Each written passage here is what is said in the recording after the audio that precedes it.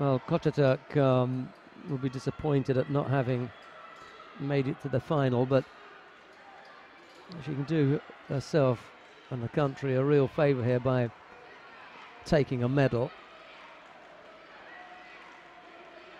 Up to this point, the Turks have only been able to get a single bronze medal.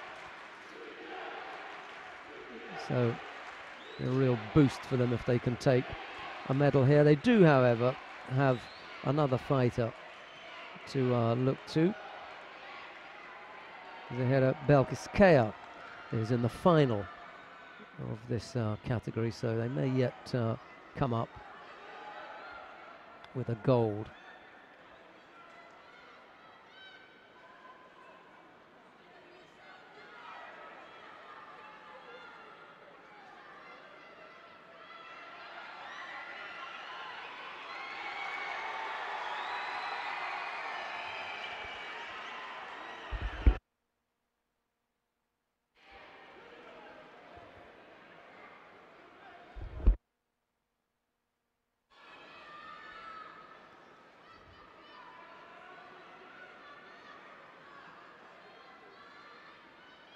KOCATURK is the fighter that's raising the excitement levels in the arena at the moment.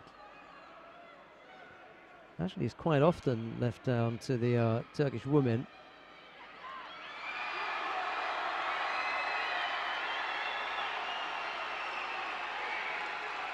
There's the chance now with the Osaikomi. It's on. Shekerova doesn't want to turn in.